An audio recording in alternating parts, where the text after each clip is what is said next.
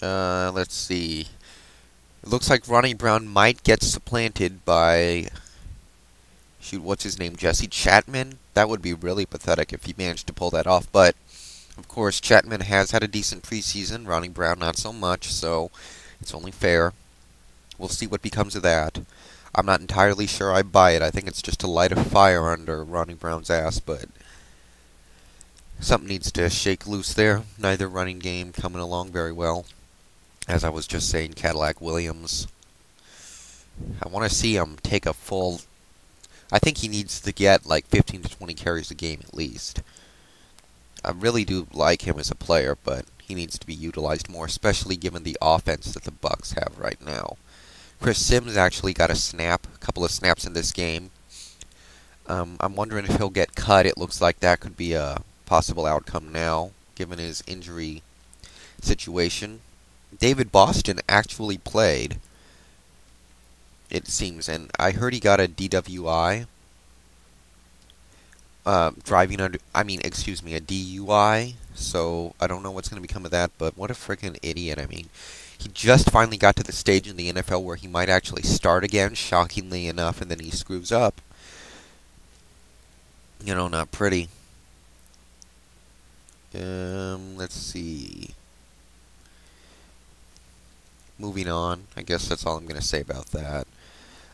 Colts and Lions. How about it, huh? Who else saw Peyton Manning completely tear that Detroit secondary apart? I know it's not a good secondary, but this was the first time this season we saw Manning light it up. So, yeah. It's always fun to watch. Everybody got involved. 5 different Colts receivers had touchdowns. Wayne, Harrison, Clark, Moorhead, Carponzo Thorpe. How's that for a name, huh? Must have been laughed at. Running game didn't look so hot, but Hugo once again struggling a little bit. I think he gave up the sack on the first play of the game, but don't hold me to that. But, his progression isn't perfect, but very few things in this league are. I was impressed by the Colts defense all around. I saw them generate pretty good pressure, do an okay job against the run. I wouldn't say spectacular, but I've seen worse. Um, for the Detroit side of things, no Kitna, so it's really impossible to say much.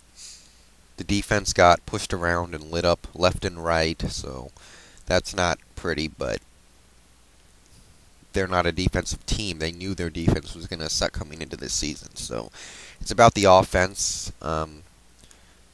The running game, lacking Kevin Jones, now lacking Tatum Bell. We'll see how TJ Duckett and Brian Calhoun can handle the load now, although I hear Tatum Bell's going to be back soon enough, so that's always good. Calvin Johnson once again gets into the action. Got hit pretty hard on one play, but he continues to be a machine-like beast this preseason. Is it just me, or is he like a robot? I wonder what he does in his free time. It's crazy. Now, finally, the game that I really care about, the game that I watched from beginning to end, Minnesota and Seattle. Thoughts on this game? I was pretty happy with the offense. Matt played very well, other than the one interception he had to Antoine Winfield. He was, finding the open receiver, throwing nice sharp ball passes. Didn't get sacked once, I'm pretty sure. Faced some pressure occasionally, but was able to get away from it and get the ball away. Wallace came in, and we saw much of the same. He actually had a nice long TD pass to Ben Obomanu. Sean's best action of the preseason by far. It was just 8 carries for 30 yards, but first time this preseason he had gotten, I believe, more than 2 carries, so he's starting to get things on track. Leonard Weaver continues to disappoint this preseason. 5 carries, 12 yards, stupid fumble. I believe he missed a block at some point and held on another play. So,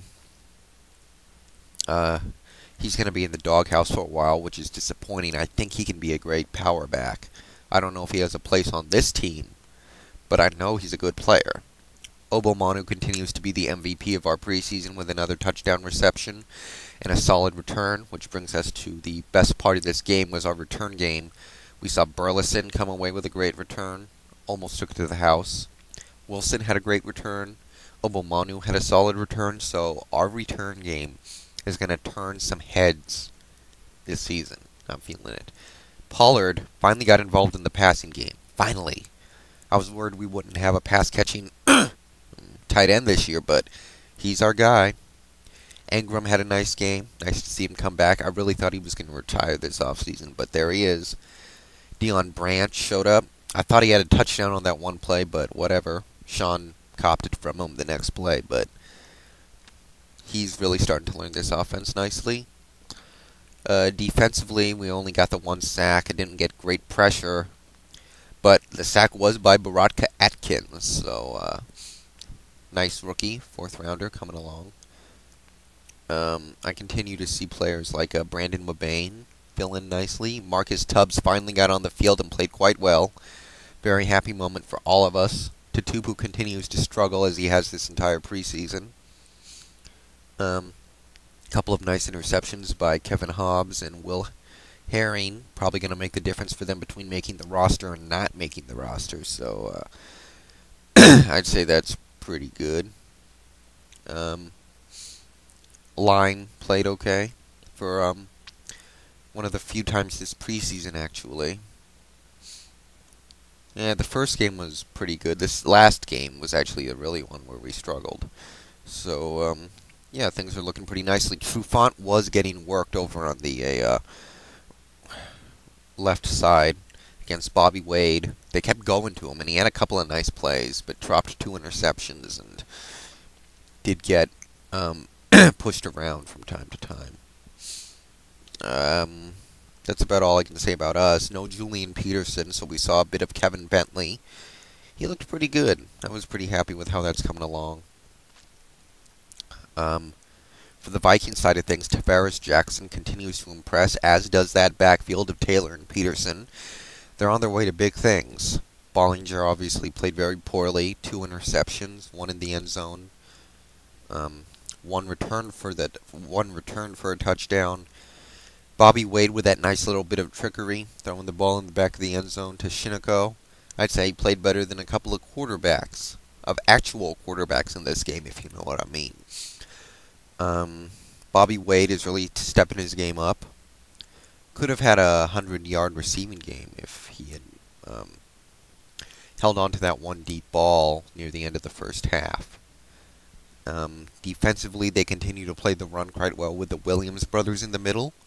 I love the Williams brothers. I love me some Kevin Williams and Pat Williams. You cannot beat that as far as defensive tackle tandems go.